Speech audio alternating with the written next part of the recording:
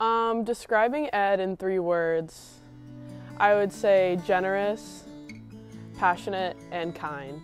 Humble, hardworking, extremely talented. Kind, funny, and hardworking. Artistic,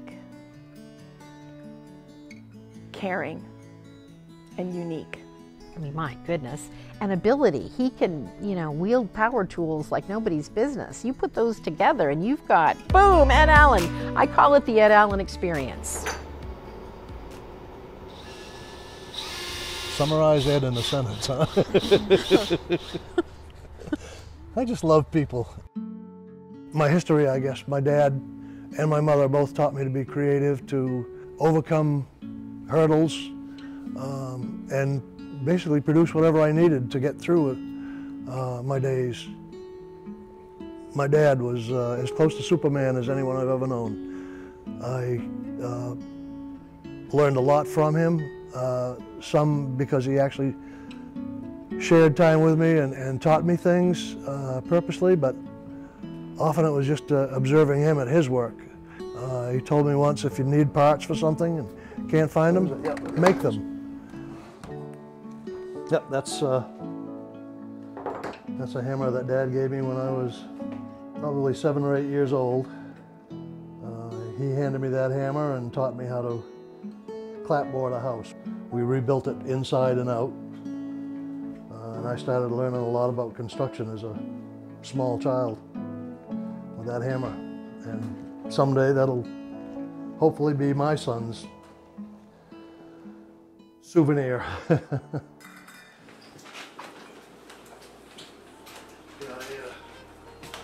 Put on some coffee, and there's nothing that scares me anymore, ever.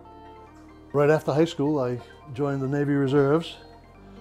I've always said that my education started when I left high school, so that was a big part of it. I was a bosun mate. I took care of most everything on the outside of the ship, from the waterline on up, painting, scraping.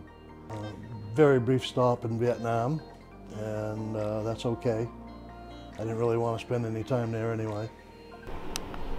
Okay. It was left-handed, which was always fun. I graduated this school in 1969. I appeared in a very small part in this play, in this stage, I should say, and I flubbed my lines. So ever since, I've worked on the stage trying to make up for it. I have retired about 4 times now. I have been a manager, business manager, art director, graphic artist, corrections officer, and dozens of other things. I've worked off and on in the 1980s, building sets for shows here that were fundraisers for the Music Boosters. And as far as building for the high school and junior high school plays, I think I probably got involved about 8 or 9 years ago. I don't keep track. I know Ed because he has done artwork and set building for many, many productions that I've directed here at Gardiner High School. Ed has been an active member of the Music Boosters organization, and most recently, over the past number of years, been building our sets for the musical. Ed's work, I would describe it as like, you can see the life that he puts into it. He puts in so much effort to make every piece unique and to really do the research and make it fit whatever show we're doing. And he comes up with everything in his own head. It's crazy. Well, I made chandeliers out of creamer bottles and PVC pipe, painted them, and they need to be dropped to the stage when a gunshot goes off. So I made a little contraption that will clamp overhead to the pipes, and someone backstage will pull a piece of monofilament fishing line that will pull this out, and this will drop. I could have been killed!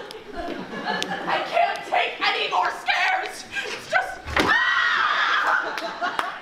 Ed is just an inspiration to me and a lot of the kids in the drama club, and people are going to look up to him for a long time.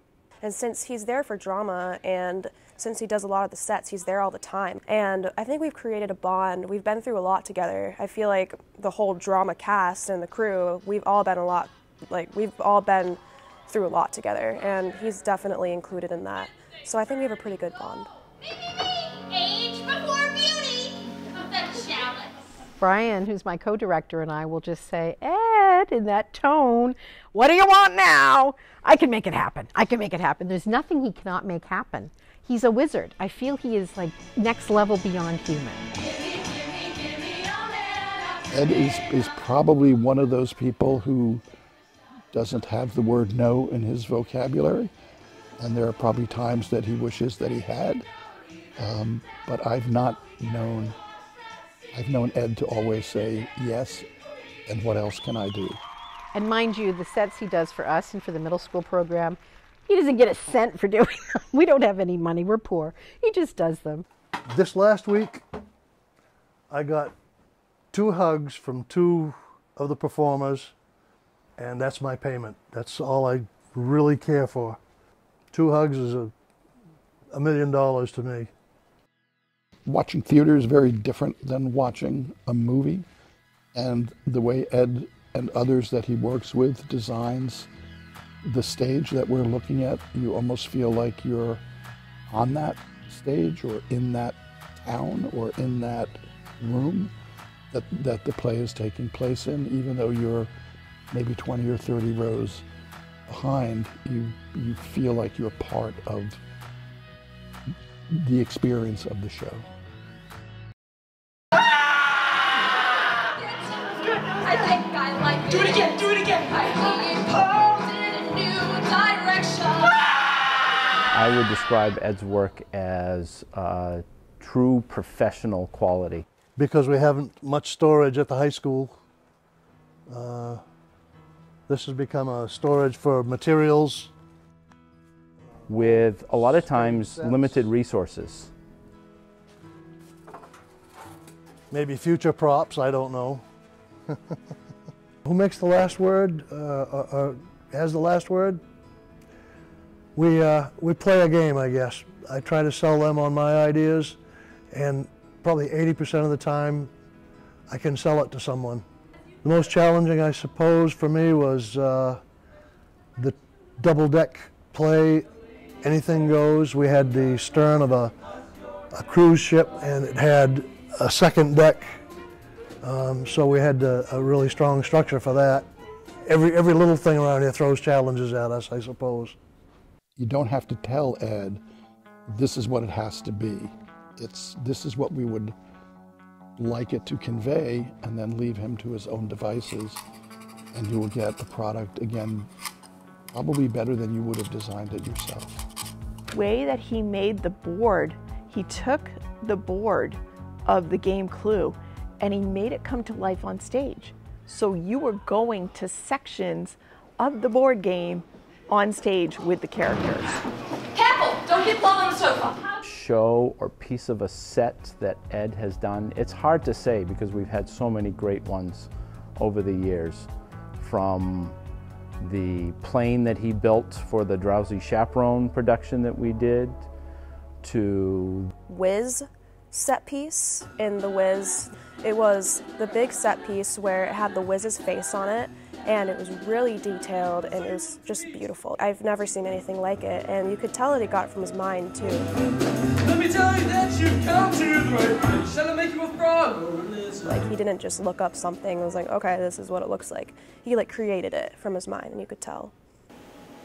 King Boo! King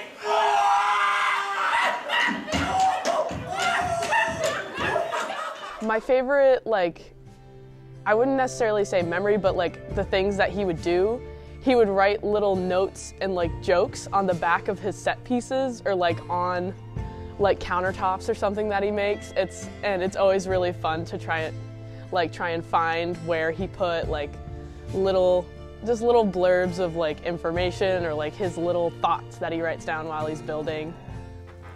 This is one of my favorite things. This was a guitar. It's not a Gibson guitar, but it's signed by Gibson's Les Paul. He autographed it. and it's something that was awarded to me at Johnson Hall a few years ago for volunteering around the city of Gardiner. So it's kind of a special thing to me. I don't play guitar, but it's kind of a joy to have. He had no idea he was going to get this award, and it was a American flag electric guitar. And when he was asked to talk about, you know, why are you being recognized, or what is it that you do for the community, he was typical Ed and said, I don't do anything. I just try to help. Ed is not often speechless, but he was, and he has the most dumbfounded expression on his face. What? I'm good at that. Oh, that's probably one of my favorite memories of Ed. If Ed didn't work with us anymore, our sets would not be nearly as good as they are. I feel like it would be really hard to find someone to replace him in our community. And without Ed, we would lose the type of person that you can call in the middle of the night. Ed's going to be there. He's going to show up. If there's anything that needs to be done, Ed is there to help out. He would just take care of most everything himself. So he hasn't really trained kids to do what he does because, well, who can do what Ed does, really? I don't know what will happen. I hope I'm in the old folks' home by that time and that it's not my problem, because I cannot imagine our theater program without Ed Allen. I really can't.